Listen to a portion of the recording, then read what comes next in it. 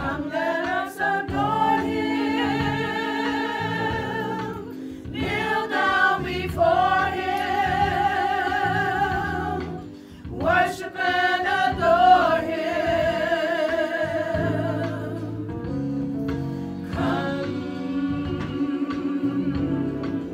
Come, let us adore him.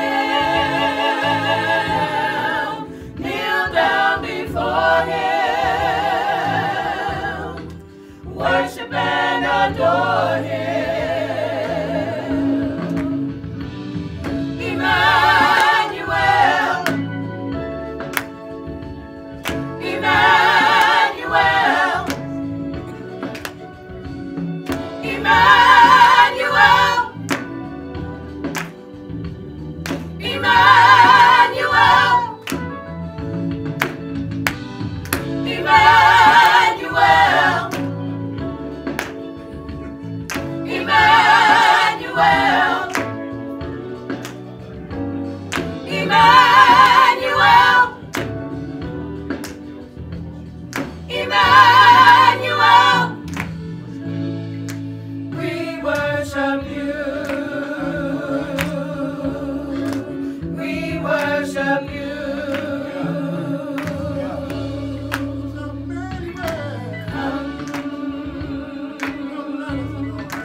Come, let us adore him.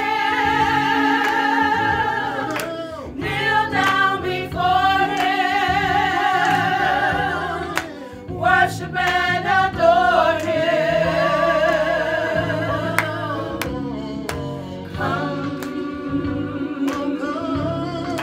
Come, let us adore him.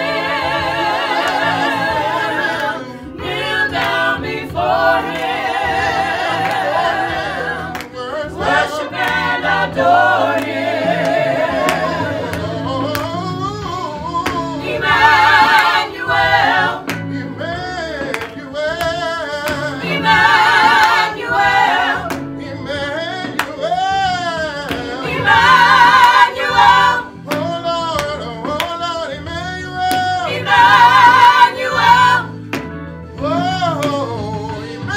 Emmanuel,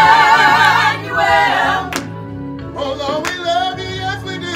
Emmanuel, You came to set the world free. Emmanuel, Emmanuel. Emmanuel, Emmanuel, Lord, we praise your name. Emmanuel, We come to give you all the glory and praise. Emmanuel, Emmanuel, yeah. Emmanuel,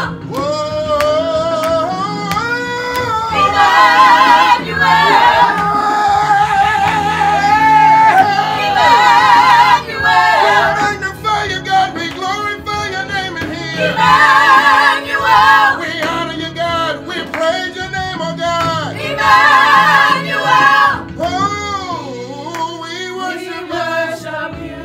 Hallelujah, God. We worship your name. We worship you.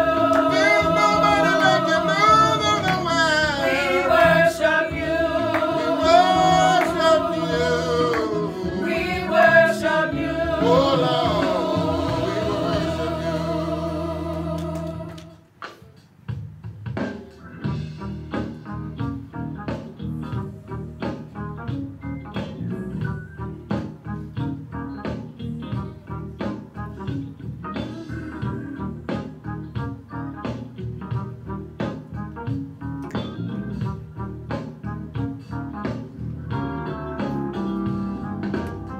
Who opens doors that I cannot see? Oh, he will.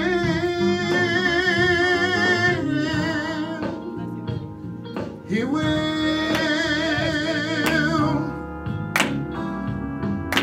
Who will make all my decisions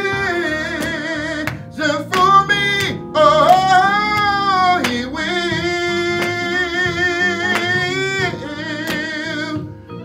He will.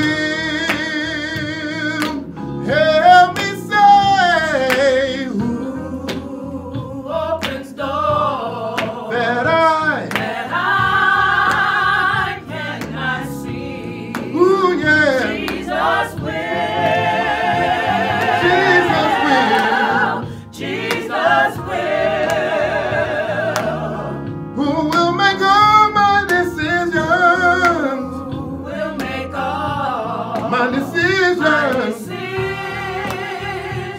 for me. Jesus will. Jesus will. Oh Lord. Oh Lord. Jesus will. Say when I'm in trouble. When I'm in trouble, He gives me a song. and in my night season. In my night season,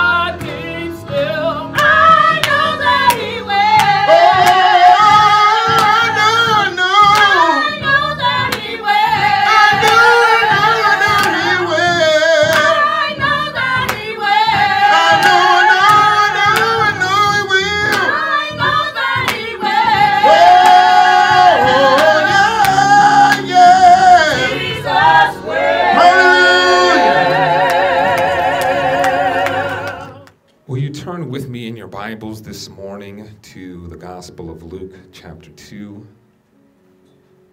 Luke, chapter 2, beginning at the first verse. So my brothers and sisters, for a few moments, I just want to talk about the context of the first Christmas. The context for the first Christmas. As a way of talking about the context for a miracle. The context for a miracle. I say this, I bring this because I was, last night I was watching a little bit of one of the Charlie Brown Christmas specials, and it is one of my favorite things to watch around this time of the year, and I love it when Linus gets up and in the middle of all of the craziness and pandemonium while they're upset at Charlie Brown and everything is going crazy. Linus goes to the microphone and recites the Christmas story, and everybody falls in line and then starts singing "Joy to the World" behind Linus as he tells the Christmas story. And there's so much beauty and presence and strength in that story. But sometimes we miss a part of the story because we spend so much time focusing on what happens and we don't pay attention to what's happening around what happens.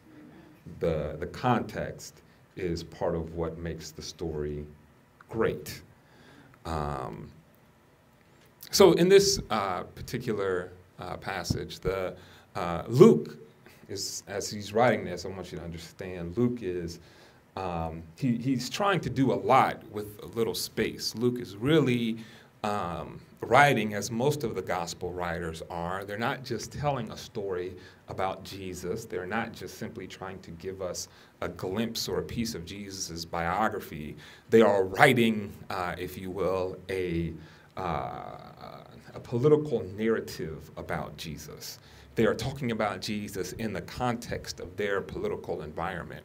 Now, the challenge is because they do not have, under the Roman Empire, they do not have a constitution the way we have a constitution. They do not have a Bill of Rights the way we have a Bill of Rights. So there was no guaranteed freedom of the press. And therefore, there was no guarantee that you would be exempt from persecution from the government based on what you wrote. In fact, the opposite was true. If what you wrote was seen to be subversive to the empire, you were guaranteed to be persecuted for what you wrote. And the number of writers and authors and scholars who were arrested and tried and sentenced to death because of their views is too many to accurately keep count of. And so Luke is writing in this time, and he's trying to write something about the political environment, but he has to be careful because while persecution is a present thing and a prevalent thing at that time, nobody wants to be persecuted. Even when Peter and Paul are writing to the churches in the midst of their persecution, and they're saying things like, "Count it all joy." They're talking about while you were in the midst of the persecution, but nobody advises anybody to go and pursue persecution. Because nobody wants to endure it if there is a way to avoid it.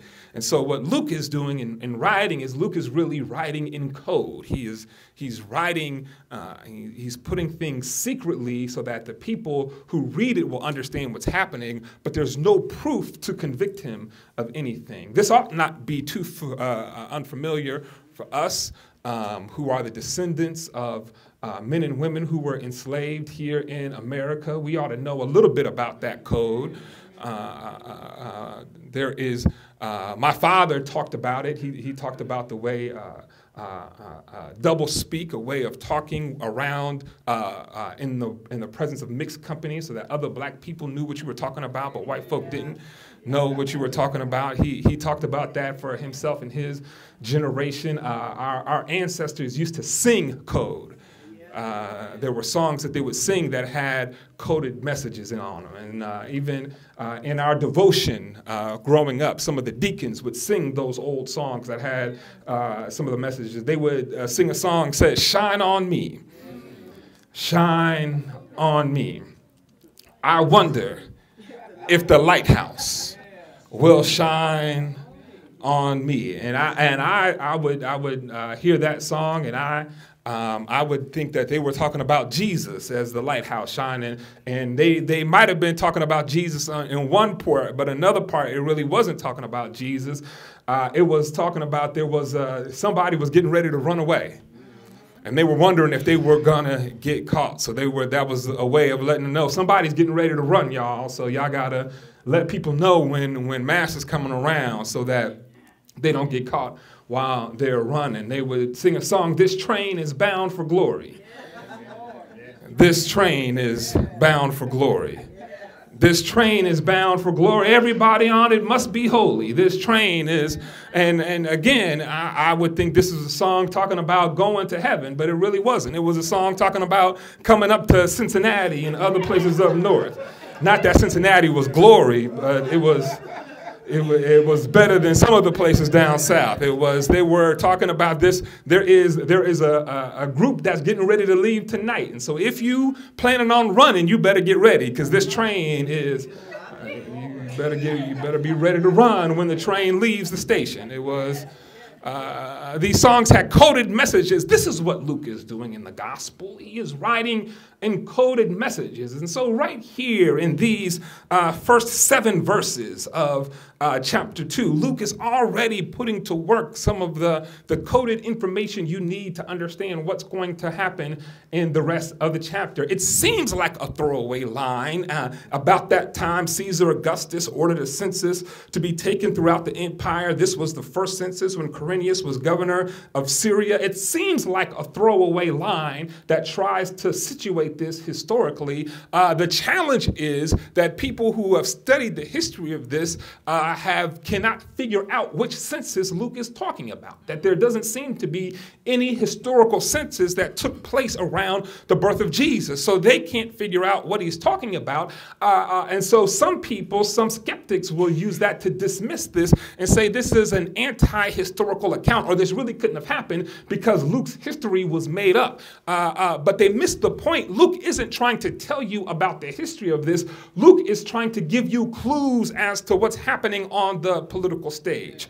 So when Luke talks about Caesar Augustus, now this part is true. We do know that Caesar Augustus was Caesar around the time of Christ. And my brothers and sisters, Luke is trying to set up what's really happening in this story. See, if you read it, it's easy to see this as a contest between Jesus and maybe Jesus and Satan, because we see Jesus and Satan wrestling with each other in the wilderness after Jesus is baptized by John. Or maybe it's a contest between Jesus and the Pharisees, because they're always grappling with each other about these rules and that rules, and whether you welcome people in or do you have to wash your hands and all of this stuff. Or maybe it's a contest between Jesus and Herod and Jesus and Pilate, because those are the people who judge over the trials where Jesus is ultimately convicted and sentenced to death. But what Luke is trying to tell you is that all of those figures, all of those people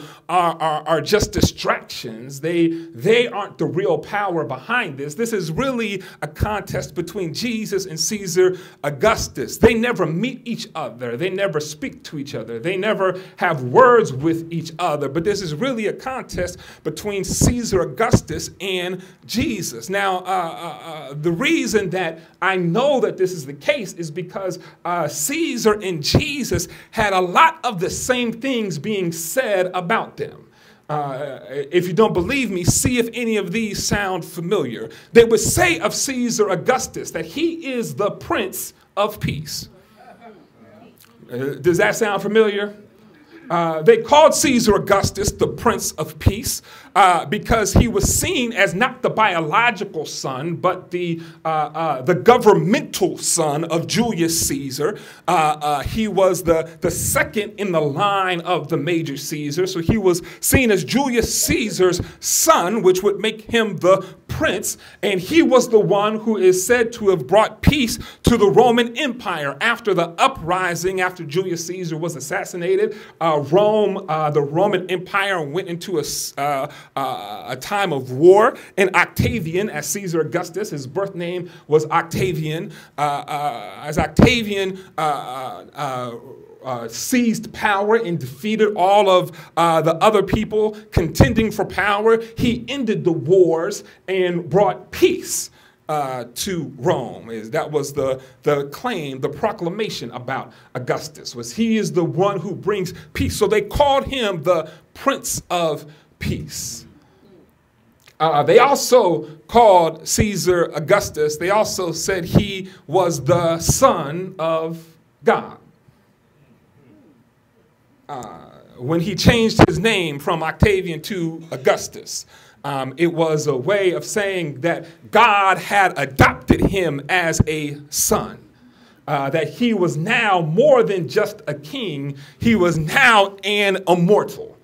In the way that many of the Egyptians saw their leaders as being immortal, in the way that other Roman emperors saw themselves as being immortal, in a way that kings throughout history and military and political leaders, and sometimes even popes throughout history, would declare on themselves the characteristics of deity. They would consider themselves to be like a god in the minds of the people. Augustus was a part of this tradition.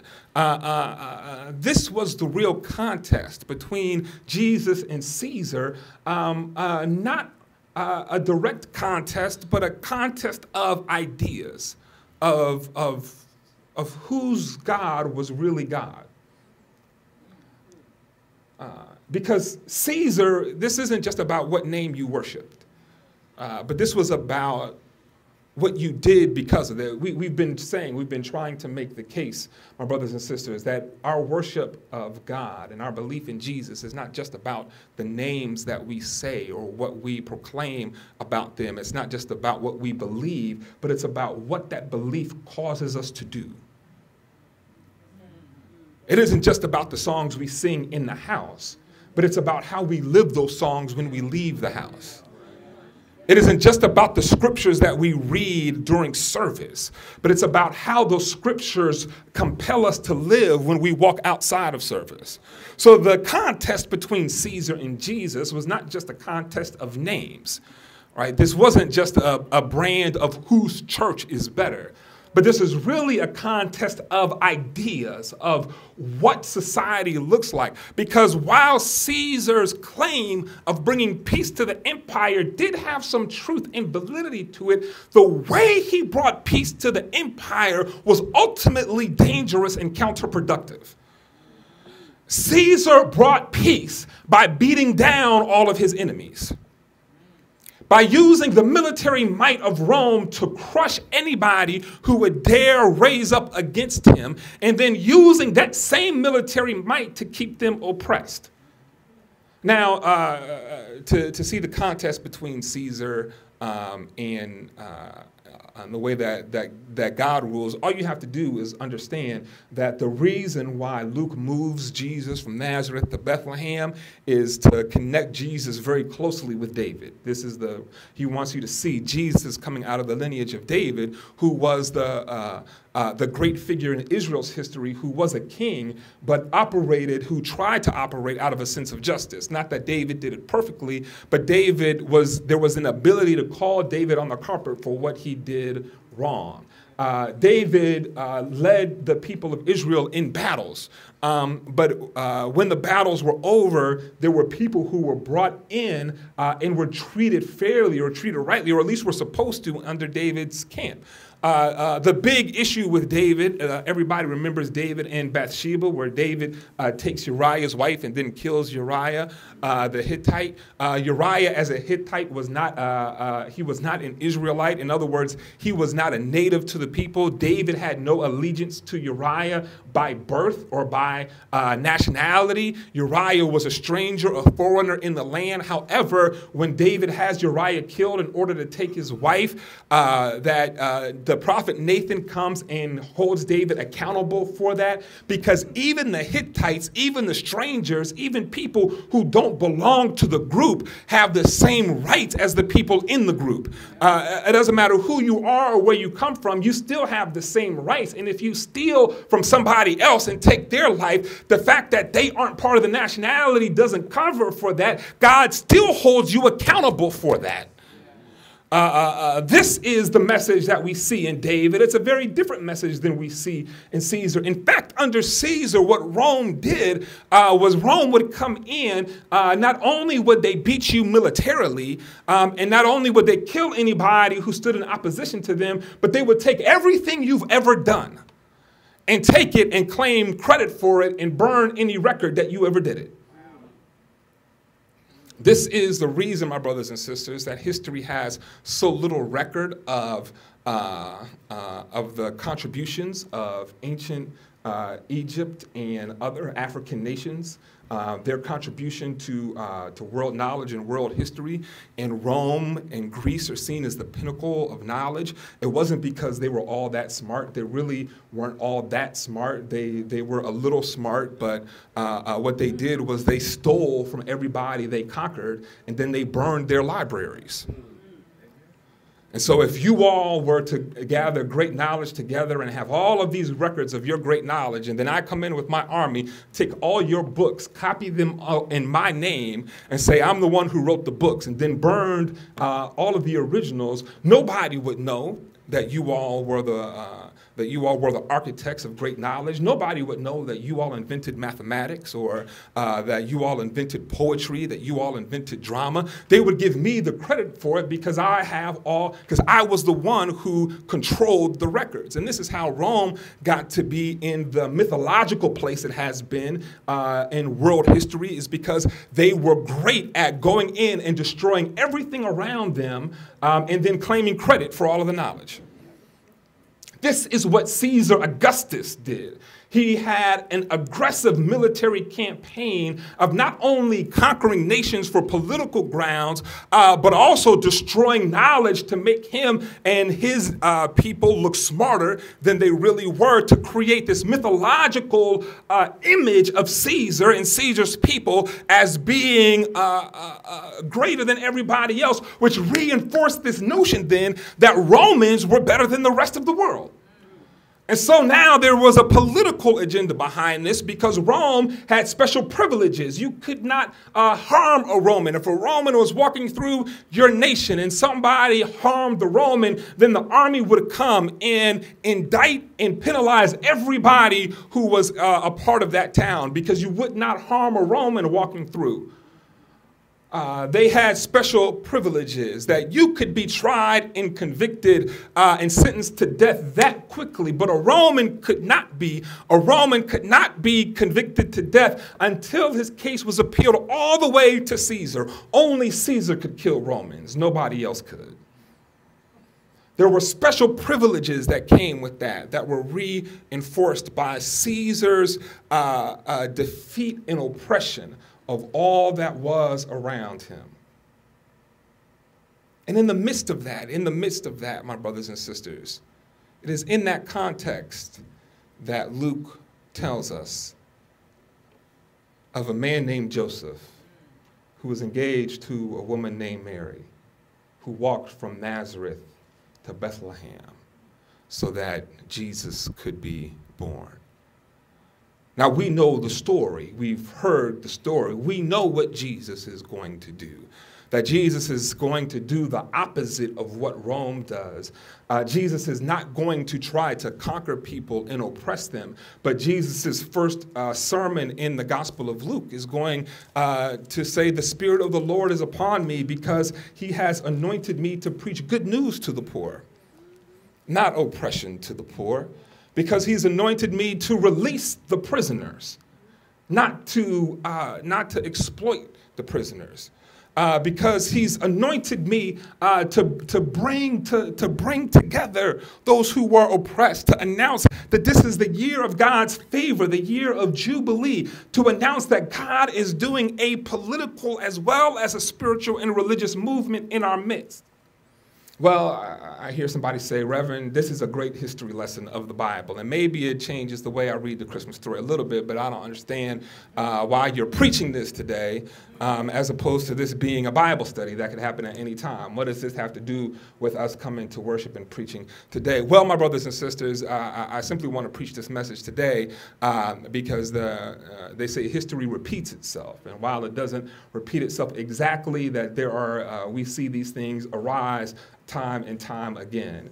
And it seems to me that we are in a time when we are seeing the rise of another oppressive leader in our midst. Another person who wants to try to bring peace and unity is what he said. He wants to unify the nation, but the way he appears to unify the nation is by oppressing anybody who does not think like him, or who calls into question the way he thinks. And if you don't believe me, just look at the cabinet that he is surrounding himself with. It is the most wealthy, conservative, dangerous group of people that I've seen run government offices in my lifetime, or what I remember about history. He has a Secretary of Education who has fought to undermine public education at every step of the way. The person who's responsible for the EPA, the Environmental Protection Agency, doesn't believe that climate change is real, despite what all the science says. The Secretary of Energy is somebody who said they would eliminate the Department of Energy. Every person they have, it seems like the least qualified person for the position is who this president-elect is putting in position to lead them, which Jeff Sessions as the Attorney General, with a president-elect who said he would challenge the unconstitutionality of stop and frisk, which means he is trying to set it up so that police officers can grab people, black and brown people, off the street just because they happen to be black and brown, and search them. My brothers and sisters, it seems like that we are sailing into dangerous and stormy waters. And in the midst of that, so many people have been, I've talked to people all over the country who've talked about feeling depressed, about crying when they see what's happening, about not knowing what to do or what happens, or not understanding how this could come about or where to find hope, my brothers and sisters. And what I want to say is that if our only belief in Jesus is when things are looking good for us, then we really have no belief at all. That the Christmas story is not a story of God moving in when everything was good. It is not a story of Jesus coming when people were feeling like there was peace on earth and goodwill toward all men. Nor does it happen in the place where the people were the most optimistic in the empire. The Christmas story does not happen in Rome, in the place of political might or power. It does not happen in Corinth, in the place of trade and economic opportunity. It happens in a little town called Bethlehem, a town that nobody wanted to bother with, that nobody cared about, where nobody of any importance had come for over 20 generations, where it was a place of so little importance. But it's here that the Christmas story happens. In the context of the surrounding oppression that the Christmas story happens, it is right here where God begins God's greatest work yet in the time where there is the greatest need. My brothers and sisters, what I'm simply trying to say is that the context of what's happening in the United States, I'm not saying that God did this because I'm not sure God did do this. I think we did this, my brothers and sisters. But God has a way of taking the things that we do and working them out. It is why Paul says that all things work together for the good of them that love the Lord, who are called according to his purpose, that God has the way of taking broken pieces of our lives and putting them back together. If you don't believe me, just take a look back at your own life. And my guess is that if you look back over your life, that you will see the way I do when I look back over my life, that there have been many times where I have messed up my own life, where I've broken the pieces of my own life, where things looked like I didn't know how they were going to line up and come back together. But God stepped in and God brought things back together in a way that I could not have imagined. And in the midst of my own failure, God's success shone so much greater. And so if God can do that in our lives, and if we can give God praise for what he's done in our lives, what makes us think that God cannot move in the same way in the life of our nation? My brothers and sisters, what I'm simply trying to say is this is not the time for us to give up hope. It is not the time for us to wring our hands in despair. It's not the time for us to shake our heads, but it is the time for us to marshal up the faith that we have. It is time for us to marshal up our spiritual belief. It is time for us to gather all of the hope we have and place it right there in the manger with Mary and Joseph with this baby, and believe that if God has changed the course of history before, God can do it again. God can do it again, my brothers and sisters. The songwriter said, "Be not dismayed, whatever betide, God will take care of you. Beneath his wings of love abide, God will take care of you," my brothers and sisters. The message this Christmas is that God is already at work turning this situation around, and all we who believe in God have to do is trust in God and join our work to where God is working, so that we can be a part of the miracle that God is birthing even in our midst. It's not the time for us to run away. It's not the time for us to be afraid. But it is time for us to sing the glad tidings of great joy that will be for all people. We have a practice here at Beloved Community Church, brothers and sisters, that we call response to the word. It's our way of saying that God does not just desire to speak through me, but God is trying to speak to and through each and every one of us. So we put that belief into practice by taking a moment and saying, God, what is it that you're saying to me in this message? What do you have in this message that's for me? And then we take a moment not to make sure we don't just keep it to ourselves, but to turn and share with a friend or a neighbor so that we can share with them what God is sharing with us.